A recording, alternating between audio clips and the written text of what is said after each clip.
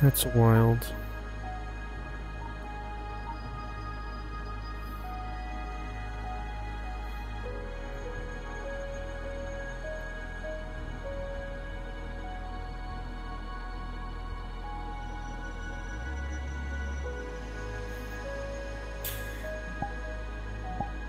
You know, it's crazy that there's an entire world out there just waiting for us to explore it. And no, for once I'm actually not talking about, once I'm not talking about the universe itself. Like, yeah, I've discussed that there are so many of these various planets out there that this world lets you explore, this VR chat world, but I'm not talking about that. What I am talking about is VR itself. In VR chat, you can be anything. You can do so much. Anything. Not literally everything, but there are some people who live their entire lives, live, breathe, and die, nothing but VR chat. Nothing but Neos, well, when that was active. Resonate. Chill out. Places like this. Because it lets you get so fucking immersed. And so just right there. You're there.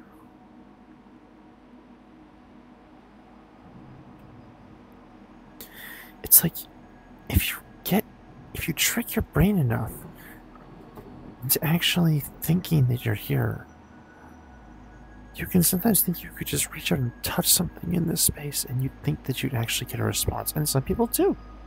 Some people get phantom sense responses back to this stuff. But I mean, even just me, like, I know, obviously, I'm not actually on an alien planet. But I'm just saying, if I had a 0G suspension rig and a full haptic suit, I sure as shit would think I was here. I could suspend myself floating, not touch the ground, and just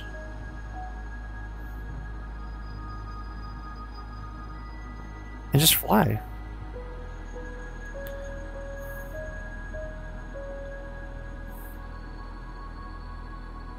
Like, with this little orb here, I can just fly. And actually, check this thing. It's got reflection probes on it. That's neat. I love that. But seriously, like, we are at a fantastic time to have this technology, to be able to explore worlds that we might never get to see in our natural lifetimes, but we can experience them through this. Most people will never get to leave their home countries. You can visit places that are simulated from, like, Tokyo. You could go to Seoul, no, South Korea, Tokyo, Japan. You could go to Saudi Arabia, Russia, Europe, Germany. Well, Europe's a continent, but Germany, France, Austria, Ukraine, Poland, Norway, Finland, the UK, Italy, all sorts of different, I don't remember all of them, but there's about 50 countries in Africa, South America, North America, Central America, Canada, the Arctic, and then space. You can even go to places that don't actually exist, like Night City in the Cyberpunk 2077 franchise. You could visit a PCA defense formation with the orbital cannon from Armored Core. Lo-fi worlds, sleep worlds. Some people sleep in VR chat because it makes them that comfortable. Hundreds of places you can visit. All at the grasp of your paws or hands or whatever other digit you decide to use. And that's another thing. I can be a dragon fox hybrid Nova Beast. You can be a human. You can be an anime girl, an anime guy, an anime main character, an emo boy, an emo girl, a Regulus. Trying to remember the name of the cat one. Mayu. Cat, dog, dragon, fox, wolf, iguana, axolotl. So many species. You could be anything. You could be anyone. You can be John Wick. You can be Keanu Reeves. You can be Arnold Schwarzenegger. You can be a living meme. You can be a boyfriend's agreement contract if you really want. I've seen that. I've been around. Not as much as some people. I don't have... Some people I know have a lot more hours than I do, but I've got a good 1,000 under my belt. I've done this for a while. VR chat changed me for the better. It gave me so many opportunities to do so much. I've done a lot. And I've experienced a lot. And I've met friends. I've met lovers. I've made a community out of this. It's beautiful. And so are you. You, right there, staring at me from beyond the phone screen. Or tablet or computer. Or hell, maybe you're watching this in a VR headset yourself. I wouldn't blame you if you were just chilling in VR and saw my notification pop up and were watching me on YouTube in VR chat. It's happened before, pretty sure. I mean, hell, watching things like videos in VR is the best place to do it because you can have a massive screen. And with the right headphones, surround sound. All without needing an expensive speaker setup and TV. And it's portable. Try lugging around a 72-inch plasma TV with you everywhere. Good luck. And that doesn't even count the sound system. We really live in a wonderful time. And yet, why do I feel so empty? Why do I feel hollow? Why do I feel hopeless when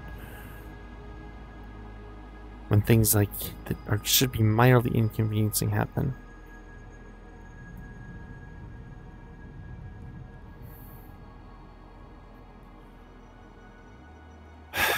Just put on the mask and pretend everything's fine, right? Depressing, I know. Extremely depressing. That's why we're not going to do it.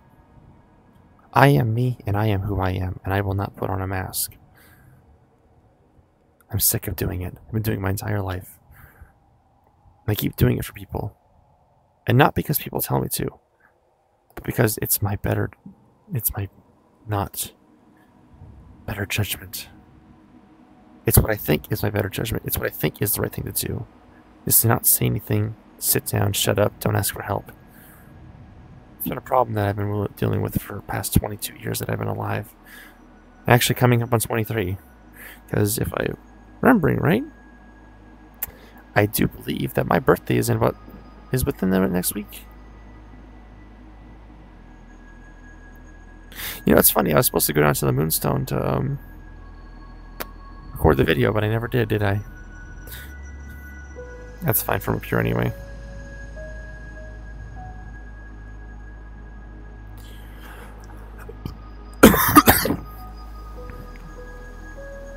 I don't mind recording up here.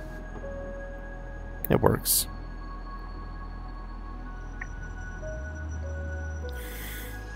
We've got a beautiful thunderstorm going on this planet. I didn't even know what kind of storm did you call this, because there's no rain. It's just static charge being discharged. That's all.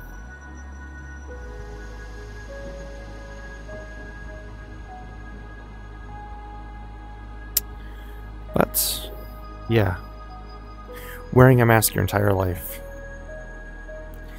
Gotta finally take it off, right? I hope more people can learn to do that. It is It is very much not a good way to live. To hide your burdens, don't do that. Talk about your problems with people, please. Because the only thing that hurts worse than hearing someone's problems is seeing their pain when they're trying to hold it in.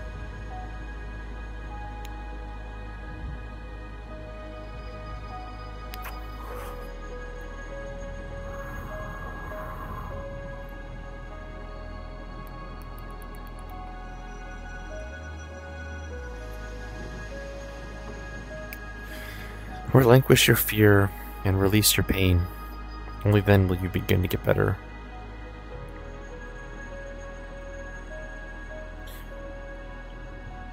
You can keep your shadows in the closet, but if you release them into the light for all of us to see, we can help you beat them back down. Turn them into nothing more than a bad dream. I also gotta say, though, a personal thing of mine is,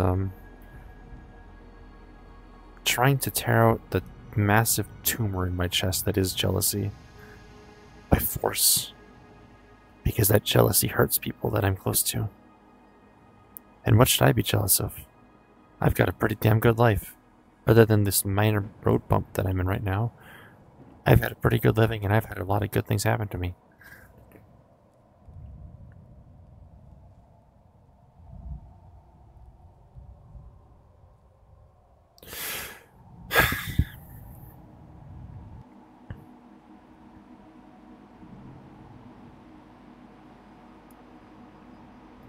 So why do I feel so hollow?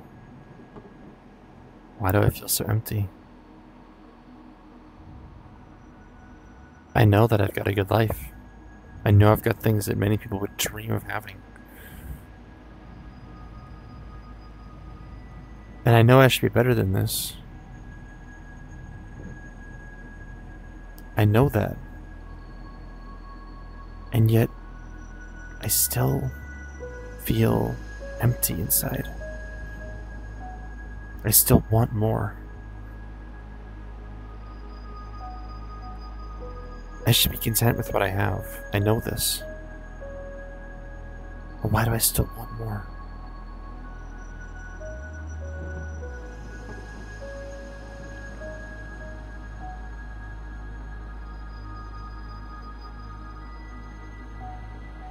I don't get it.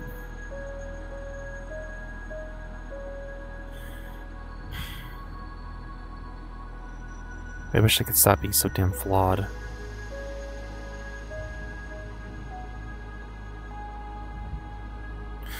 But I think I'll end it here. I love hanging out with you guys. I want you to know that. Having you right here with me, it's nice.